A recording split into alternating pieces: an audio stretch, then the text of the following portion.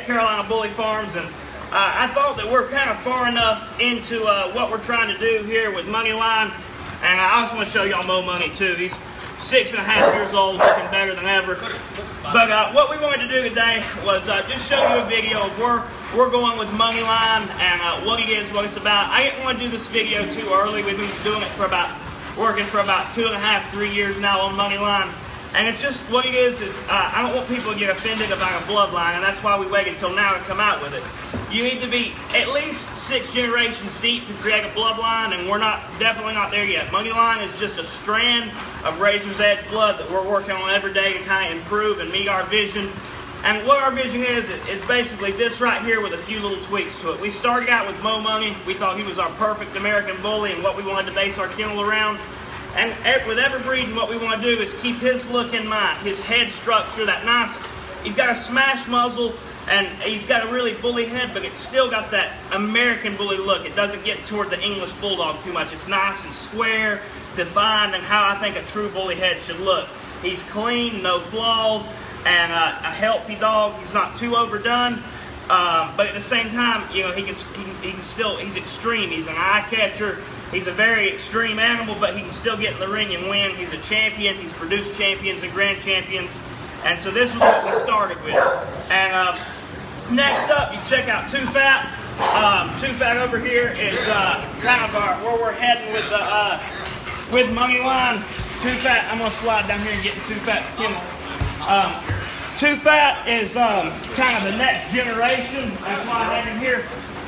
Too Fat usually don't stay in this kennel. He's a house dog, but I just brought a couple Too Fat. I brought Too Fat and Big Country down here. Come here, buddy. He's not used to being in the kennel. I brought him and Big Country down here just to have him in the kennel so y'all can see all the dogs together. But you know, him and Big Country stay in the house. But Too Fat is the next generation Mo Money. He's a little bit shorter, a little bit cleaner, and still a little bit bullier even at the same time. And he's 2 times Mo Money. He's Mo Money bred to Sweet Money, who's a Mo Money daughter. And what we're doing with Too Fat here is we just wanted to really lock in that look, the Mo Money look. And because we want all of our Moneyline dogs to have that signature look. And so he's got the nice blocky head, still correct, still extreme, shorter, getting a little bit shorter. This is about the height we want him at. And he's the 2015 version. And if you go on down the line, you can see Dad with one of our best Moneyline females. He's going to talk a little bit about her look and what we want the females to carry. What we want too is we're tickled to death with the way Money looks and Too Fat. We want to be able to produce that look over and over consistently with every litter. And this is a perfect example of that. She's not a Mo Money daughter. She's a Mo Money granddaughter. So as you can tell, the look, we took our time creating the line so it's really consistent, not just, it don't have to be just off Mo Money. Off of Mo Money's sons, this is off of Euro, which is a Mo Money and Pebble's son. Not even double or inbred Mo Money. It was just off of Money to another female. And it made her, and we don't show her or nothing, so I can't really stack her up for you, but it's spicy. Y'all all know her. She looks fantastic, and she's a Money granddaughter, and we have already bred her, and her daughter and sons, they kept the same look. She has a daughter that's a twin to her. And that's what we want to be able to do. You hear these dogs that, I'll take Remy for example, because he's got so many kids out there. Somebody will say, yes, it's a razor's edge dog. It's got 4 times Remy. And you look at the pet, and Remy's back to the 12th generation, and the dog don't even look like it's got any Remy blood in it at all. It looks like a pure game bred dog or an exotic bred dog. Don't look nothing like Remy. And it's because they got so far away from the image that they were trying to create. We want you to see a 6th generation of Mo Money great-great-great-great-great-grandson, and it looks just like Mo Money. And that's what we're trying to do with a few tweaks. You know, we're getting them a little shorter and a little bullier. But if you get any bullier than Mo Money, Too Fat, Big Country, if you go any bullier or shorter than them, you're going to run into health problems. This is about as extreme and exotic as you can get, and your dog still lives to be 12, 15 years old. Now I'll let Cody go to the... And on that note, I'll show you a couple more of our Moneyline dogs. You got Piglet, for example, here is a great Moneyline female. She's a little bit shorter. We want our females to be a little shorter than the males. And then Lisa here. Lisa's just incredible. I mean, Lisa's a true micro bully. She's even a little bit on the shorter side, but what we'll use a dog that's a little shorter for is when we have a little bit taller one. We need to mix it up and make it a little bit, you know, get that height just right. And if you go down here and look at Lily, Lily's just incredible. So it has that same look, muscular, stocky. I mean, where a female really looks like a male. That's what you want to create. It's just an incredible Moneyline female right here.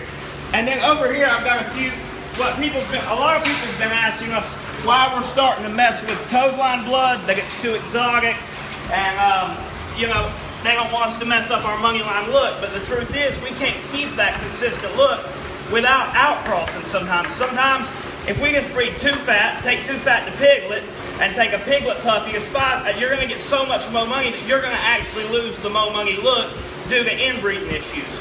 That's why we have a dog like Juice here, that even though he's not, a lot of flaws. Yeah, there's flaws, health trouble, and it just doesn't come out right. So that's why we have Juice here, for having still a bully, short dog, that he needs some adjustments. You know, some things people don't, you know, quite like about him.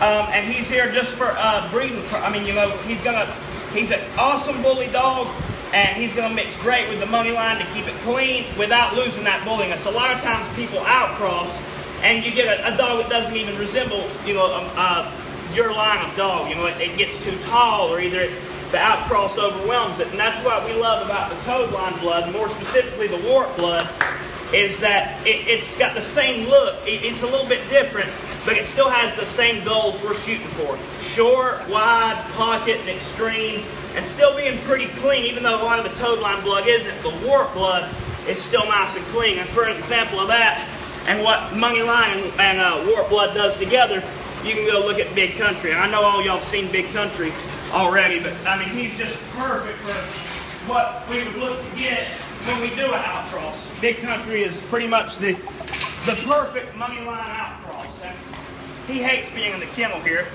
but he is just, I mean, he's just awesome for an outcross dog. He didn't lose his bulliness. He didn't lose the Moneyline look. I mean, he's just exactly what we want. We cross between Bloodline and Moneyline, where he takes all the best traits of each dog. And so that's just a little bit about what we're wanting to do with Moneyline. We also want it to carry some other things in the bully world too, like representing taking care of your dog, and your dog not just being an item, but being something you love and you have a bond with and take care of. And we have a lot of stuff we want to do and keep shooting towards, but for 2015, I thought it was time we come out and talk a little bit about what Moneyline, the strand of Razor's Edge blood that we're working on is. And it's Moneyline based off ABKC Extreme Champion Mo Money. Thanks for watching, everyone. Remember to like, favorite, and subscribe for more updates, and God bless.